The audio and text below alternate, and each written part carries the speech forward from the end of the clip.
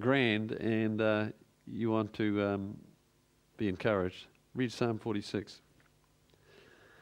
God is our refuge and strength, an ever-present help in trouble.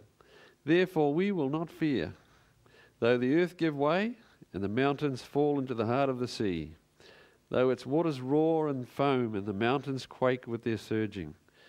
There is a river whose streams make glad the city of God, the holy place where the Most High dwells. God is within her. She will not fall. God will help her at the break of day. Nations are in uproar. Kingdoms fall. He lifts his voice. The earth melts. The Lord Almighty is with us. The God of Jacob is our fortress. Come and see the works of the Lord, the desolations he has brought on the earth. He makes wars cease to the ends of the earth. He breaks the bow and shatters the spear. He burns the shields with fire. Be still and know that I am God. I will be exalted among the nations. I will be exalted in the earth. The Lord Almighty is with us. The God of Jacob is our fortress. Interesting that it would be Jacob that he mentions, isn't it? Remember Jacob? His experience was he was fighting with God, remember? It's not a bad thing to fight with God, because God changed his name from Jacob to Israel, which means he fought with God and prevailed. That's the name of God's people. So if you're struggling with God, be encouraged. God calls his people that. Struggling and prevailing. Just keep struggling with him because he loves you. Let's see how this goes. I don't need that yet. Since becoming a gardener at home and at work, that was a year ago now, I have got a new appreciation for our Creator. And, we just disturb the soil a bit. We push things in there like seeds and plants, and out comes food. It's absolutely amazing. Thousands of kilograms of food. And it blesses a lot of families. That was the food I was going to show you. That came out of my garden. And those are the best tomatoes in the district. They're beautiful. All good creators like to put their hallmark, their signature on their creations, don't they? Artists sign their paintings. They always place their signature or their seal on them.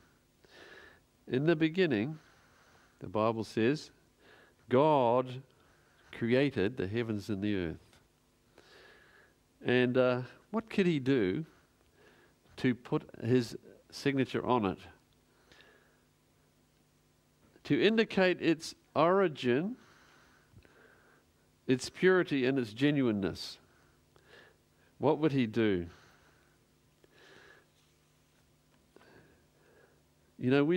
Seventh-day Adventists don't keep Saturday just to be different. We keep it because God made a day as a signature of his creation.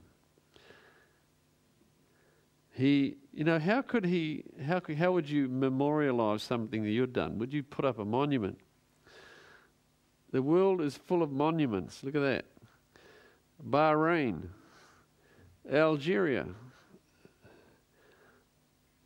That's about car racing. This is one of my favorites, probably my favorite monument in the world. Have you seen it? This is in South Africa, a place called Howick, and I'm looking at it from a funny angle. But it was a special piece done. Let me read.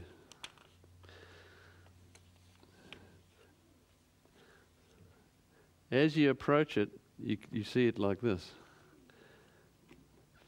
This impressive sculpture by artist Marco Cianfanelli consists of 50 steel poles between 8 and 10 meters tall, arranged in a pattern that allows the viewer a flat image of the face of Nelson Mandela facing west, when approached from the footpath leading down towards it. Exactly 35 metres away. From that position, the laser-cut mild steel poles line up to create the illusion of a perfectly flat image. The 50 steel columns represent the 50 years since his capture. They also portray the idea of making a whole. And you can see the bars. It's an amazing piece. It's where he was captured. They've put it up where and there's no real signage. It's just there. And you have to stand in one particular spot to see the image. It's quite amazing. This gives you an idea of the size of it. But monuments can be destroyed by vandals, can't they? Monuments are hard to get to if they're on the other side of the world. So God created a day, a piece of time, so he could remind us about his sovereignty. Time is the best gift you can give your children, they say, isn't it? Time is also the best way to have a memorial. We have Waitangi Day, we have Anzac Day, Americans have Thanksgiving Day, when we stop work and we contemplate and we remember and we celebrate. Respect is shown by stopping to remember. And when you think about it, it might be offensive not to, right? I wonder what the Anzacs think if we don't stop work on Anzac Day. So, God created the Sabbath. Right back in Genesis 2, if you want to have a look. Genesis 2, you remember the first verses of that chapter? I got my pictures up, it's died now. Genesis 2, the first verses say, "Thus the heavens and the earth were completed in all their vast array. By the seventh day God had finished the work he had been doing. So on the seventh day he rested from all his work. And God blessed the seventh day and made it holy, because on it he rested from all the work of creating that he had done." The Sabbath wasn't an afterthought. God created it in the first week of human history as part of the order, isn't it? You see that? He created order in the world. This is how the world will function. And he put the Sabbath right in there so that the world wouldn't forget him as creator. There's lots of aspects to the symbol of the Sabbath. Memorial, remembering. Deliverance. He said in Deuteronomy 5:15, "Keep the Sabbath because I brought you out of Egypt when you were slaves." In Leviticus 23:3 he says, "The Sabbath is a holy convocation." What does that mean? A sacred assembly, it says in the other versions. There's the idea of rest, stopping work, and remember how they, in Exodus 16, before they got to Mount Sinai, they had to get extra on Friday, extra manna from the ground on Friday, because there wasn't going to be any on Sabbath morning. So they had to rest from their work. And it says in chapter 23:12, in 34:21 it says, even in ploughing time and harvest time, you have to keep the Sabbath. I can tell you we're busy at work. Now's the time for planting, ploughing. That's what I do most days. And the weather's beautiful. We should be in a tractor, right? Growing lots of things because every day counts. But no. God said, even in the ploughing time and the harvest time, remember the Sabbath. In Exodus 23:12, he says, so that your animals and your workers can have a rest too. So he's trying to bless everyone, isn't he? There's the idea in the Sabbath of sanctification, making us holy. making us like him, creating in us a character like God, character development, Christ-likeness. And the idea is, stop trying to work your way to heaven and rest in what he's done. Jesus lived a perfect life without sin, and he's offering it to you free. You can have his life in place of yours. What an amazing gospel. Jesus says, stop trying to work your way to heaven. Ellen White makes an amazing statement. We can never earn eternal life because it's eternal and we're not. Right? It's infinite. The gift of salvation is infinite. And we're not infinite, we're just finite beings. So no matter what we did, we can never earn it. So there's this amazing idea in the Sabbath of rest from trying to work your way to please God. Jesus has already pleased God, and he's offering it to you, his goodness, his righteousness to you by faith. Credited to you, we learned in our lesson, didn't we? You can rest. There's also the promise in Isaiah 66 that the Sabbath that began in Eden will be continuing in the new earth. So, we're just keeping the faith till we get to the new earth, and the Sabbath will continue. It's a sign, he said, between his people and him. And a sign is like a signature, isn't it?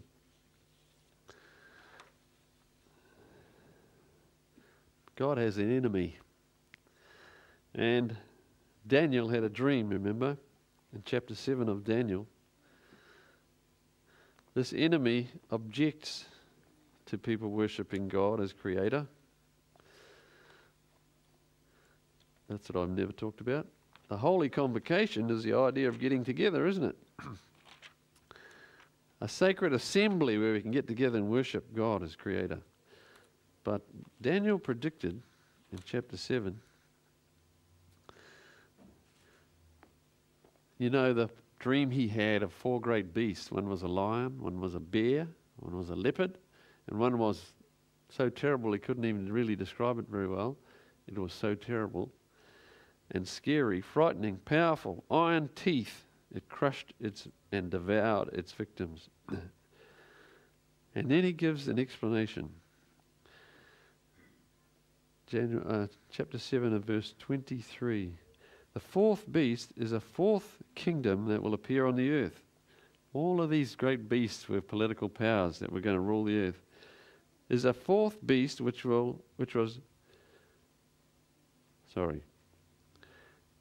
the 4th beast is a 4th kingdom that will appear on the earth. It will be different from all the other kingdoms and will devour the whole earth, trampling it down and crushing it. The 10 horns are 10 kings who will come from this kingdom. After them another king will arise, different from the earlier ones.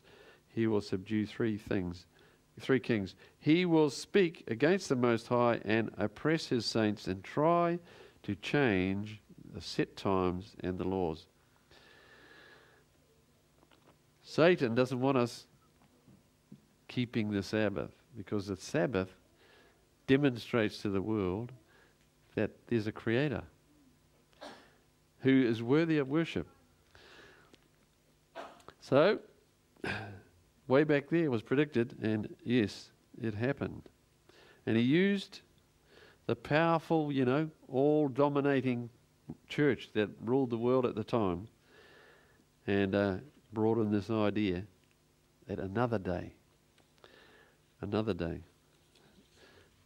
let's worship on another day. You can't destroy a monument like time, can you?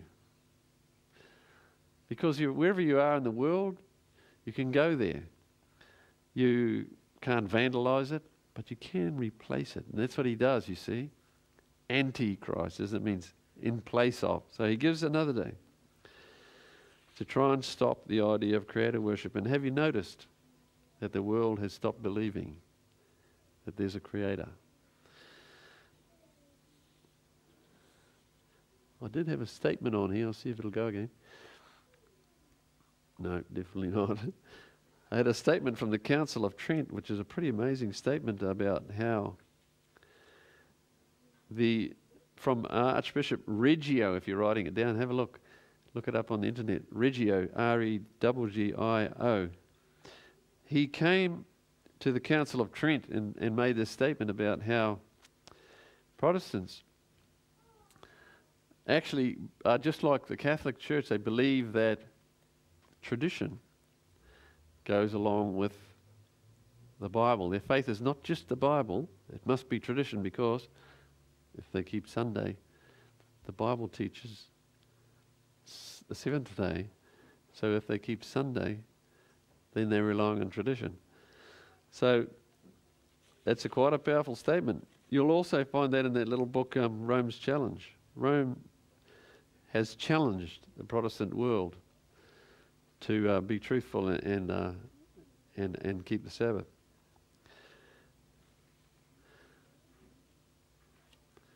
We have this week actually Armistice Day. When's Armistice Day? Do you know? Did you say the 11th? Some people know they were there at the time. It's the end of the First War, and well, they certainly heard about it in their younger years. The end of the First World War was Armistice Day, and it was at the 11th hour, on the 11th day of the 11th month, all the guns stopped. So this week, Tuesday is it? They'll be stopping at 11 o'clock in the morning to remember. Commemorated this week. What happened on April the 25th?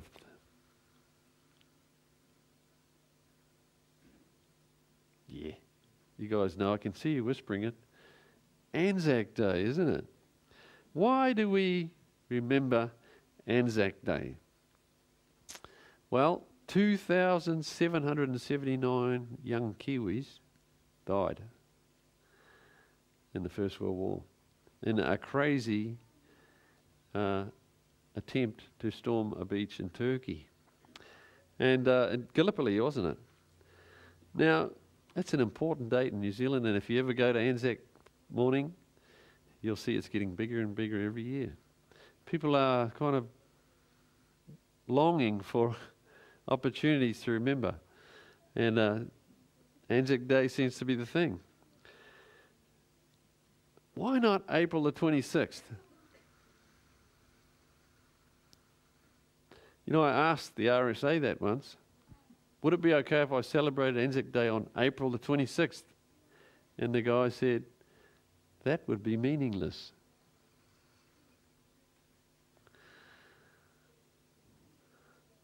What would it be a memorial of? November the 10th. What's special about that day? Mrs. Wallace? It's my parents' wedding anniversary, but it's also ours.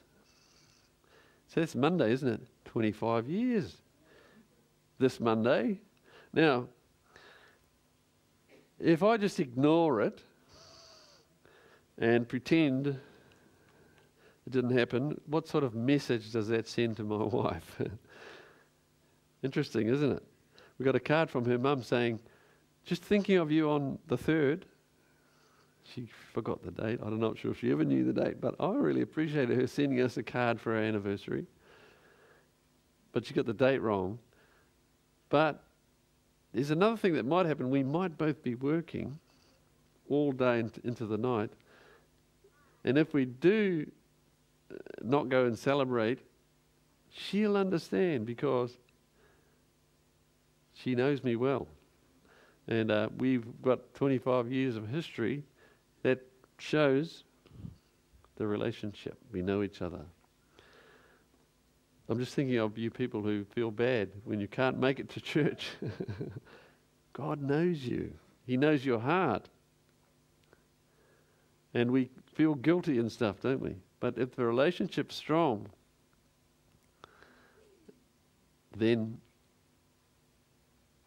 course it helps to commemorate, but if you can't, some people would love to kneel to pray, but you can't eventually, right? God knows your heart. But doing it on another day makes it meaningless.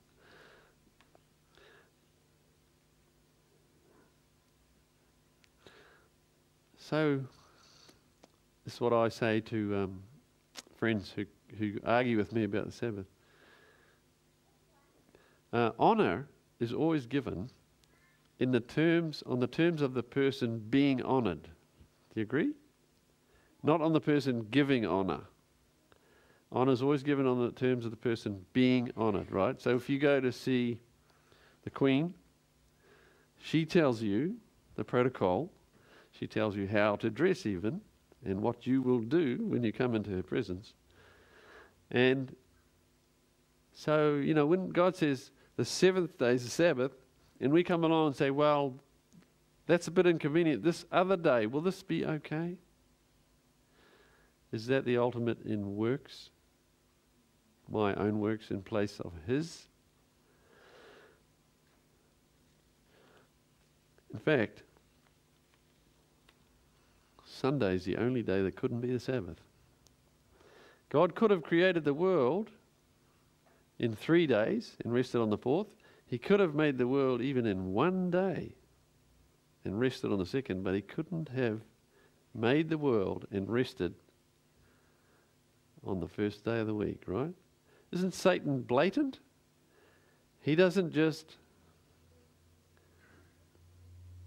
make a little point. He has gone all out to say, I want to be worshipped in God's place. Jesus said the Sabbath was made for man, for man's benefit. Time off work to be still and know that I am God. And we asked the question this morning in our lesson, why? Why does God say Saturday? Well, what was the answer? I don't know why. There's no reason, there's no rational reason. But you remember the story George Vanderman used to tell about the farmer who had a son. And the farmer was going away for most of the season, and he said to his boy, I want you to, took him around the farm and he showed him each field, and he said, I want you to grow the pumpkins here, the potatoes here, the peanuts here, and the other things, the corn. So his dad, and then he went away, you see. And the boy said, great, I'm the boss now. So he got his soil tester gear out and he went in each field and checked the soil. Yeah, that's great for pumpkins. Check the next one. Yep, that's great for peanuts. He went over to this one. That soil is completely wrong for corn. I'm going to grow sweet potatoes. So he did. The father came back 6 months later and all the crops were growing. He said, look, Dad, how did I do? And his father went out and had a look and he said, you never did anything I told you. Is he right? You never obeyed me at all. He was right because the boy knew better, didn't he? So, when we come along to God and say, I know you said this, but I want to do it like this. That's what we're talking about. Faith without works, isn't it? In the lesson this morning. God, the Creator, deserves worship. Lucifer, or Satan, the creature, wants worship. And we choose who we worship. We choose how we live. We choose how we live, and our lives demonstrate who we worship. I had a picture I was going to show you, and it's quite a shocking picture. I don't know if you think about a skull or a skeleton. When we see one, we kind of draw away, don't we? It's kind of scary. And did you realize you all look like that underneath? What is it that scares us about it? Well, it hasn't got flesh, you know. And I think this is what went wrong. It was just an idea I got this week. This is what went wrong with Israel, right? They only had this kind of skeleton picture of God. And he scared them. It was the same God, but then the Bible says the Word was made flesh and came and dwelled among us, and then we saw what God was really like. Isn't that interesting? Jesus, filled out our picture of God. So he's not scary. So if you get to know him, you will know God.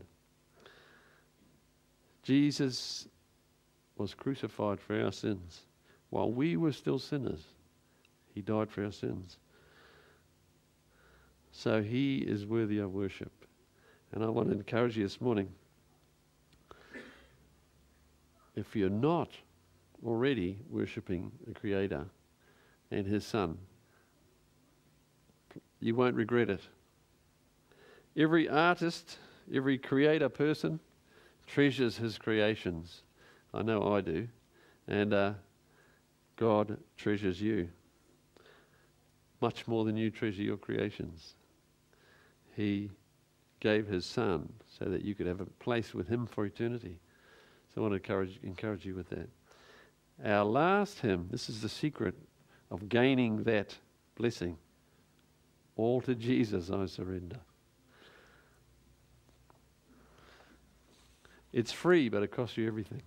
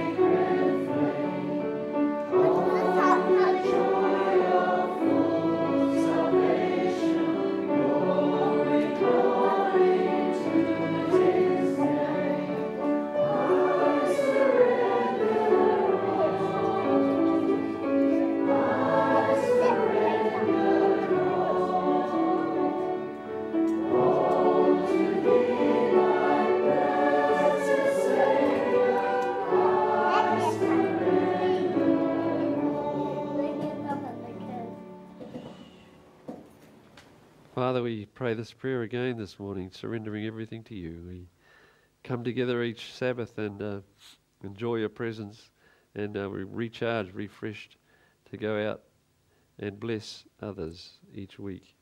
We pray truly that your Holy Spirit would do his work in us, make us worthy citizens of your kingdom, and may others around us want what we have. We thank you for these things in Jesus' name. Amen.